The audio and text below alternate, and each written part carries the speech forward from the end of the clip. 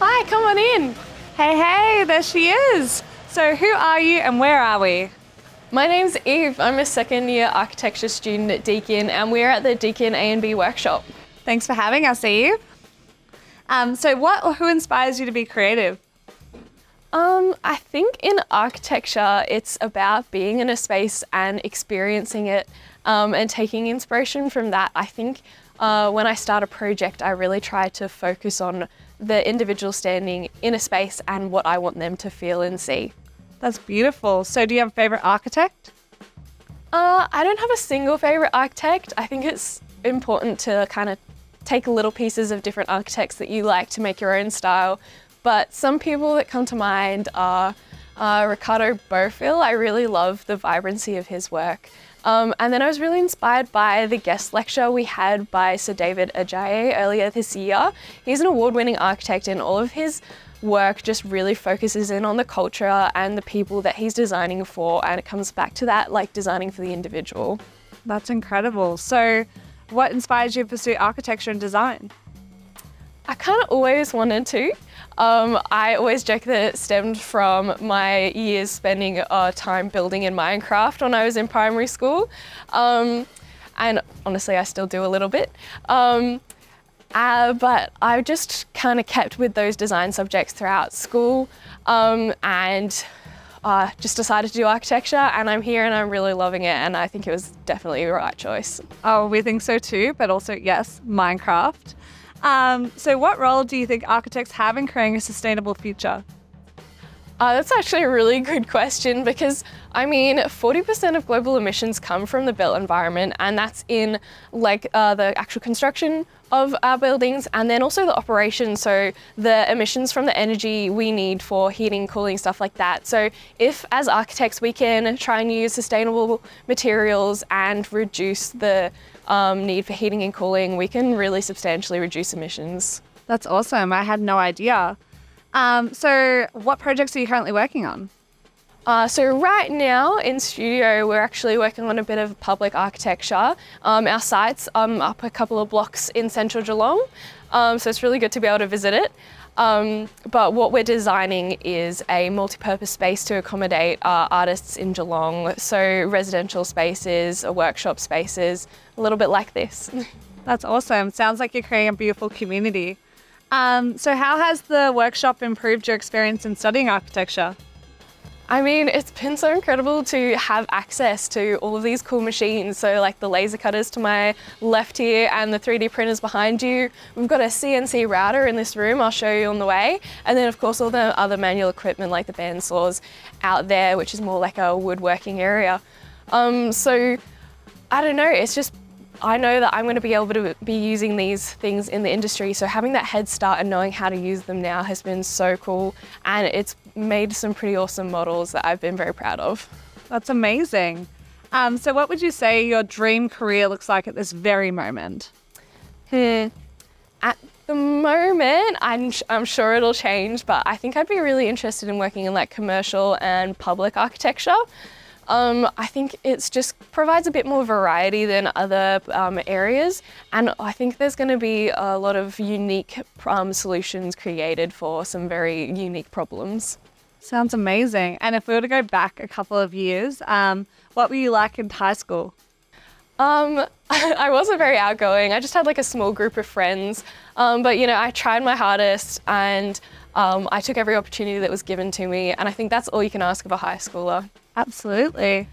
And here's the CNC router. We don't have anything on there at the moment, but it's pretty cool in action. It's got a drill that works left to right, but also up and down. Ooh.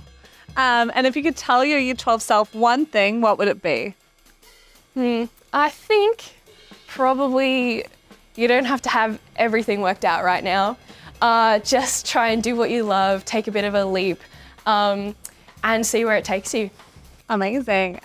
Did you have a particular subject that you excelled in secondary school that encouraged you to study architecture? I think for me it was probably visual communication design in VCE. I really loved that subject, so I put in a lot of effort and I think I was rewarded for that, and it definitely solidified that design was the right area for me. Amazing. So since we're here in the workshop at Deakin, do you have a favourite place on campus? Other than the workshop, of course, probably the architecture studio up on the top level. It's got incredible ceilings, a lot of exposed architecture, and I think that's probably the best environment to be creative and get to interact with the other architecture students. The waterfront campus is so awesome. It's like a converted warehouse, so it's cool to be surrounded by all that historical architecture. Sounds incredibly inspiring. Speaking of inspiring, what is your favourite study snack to inspire your studies? Oh, probably chocolate. I've got a really bad sweet tooth. Me too. What are you watching right now? Right now, I'm rewatching New Girl, actually. Oh, good choice. We love Zooey Deschanel. If you could design one building, what would it be? I think probably a theatre, actually, or like an event centre. I think there's, you can be pretty creative and a bit arty with what I design, but then there's also that focus on functionality as well and fitting everything in. And that's kind of why I chose architecture. I really love the combination of creativity and art and then that functionality. That's a lovely perspective. What's one thing you do to be sustainable on campus? What I do is I like to bring like my lunch in a reusable container. I'm not going to like buy food every day, which is economically sustainable as well, of course. And I don't drink coffee, but I'm sure if I did, I would use the reusable cups that they provide. Amazing. We love some Frank Green Deakin merch. What's one thing you've learned about yourself while studying at Deakin? I think I've learnt that I'm capable of more than I thought. I really stepped outside of my comfort zone this last year. I went on a study tour to Malaysia, and I'm also a residential leader at Deakin Res, and I never thought in high school that I could do any of those things, but I did them and it was such an incredible experience. Oh, it sounds like you really pushed yourself outside your boundaries, which is amazing. What did you study in Malaysia? So we studied in KL with one of the universities there, and we actually worked on a design project with the students. And like that was an incredible experience to sort of learn how architecture changes with that different environment. But also I think the best bit was getting to know the students and seeing Malaysia through their perspective. It's a unique opportunity you wouldn't get just as a tourist. Oh, that sounds amazing. And do you have a favourite piece of equipment in here? I mean, they're all pretty cool, but I think the one I use the most is the laser cutter. I can show you what some people have been working on if you'd like. Yeah, amazing. So all the cool equipment's in here that we were in earlier, but this is our smallest laser cutter. And in here is something one of the workshop guys, Shieldsy, has been working on. It's pretty intricate, it's kind of crazy. I think it's so cool seeing it at work and having something 2D on your screen come out, and then you put it all together and you can make some pretty impressive models that I've been very proud of. That's awesome. So I think you live on res, right? So is your room covered in these? So many. And what advice do you have for students who are considering a degree in design and architecture at Deakin? I think just be passionate, come with passion, try your hardest. If you're enjoying it and you want to be in that area, you're going to put in the best work and you'll succeed. Amazing. Well, thanks for having us, Eve. No worries. See you later. See you around.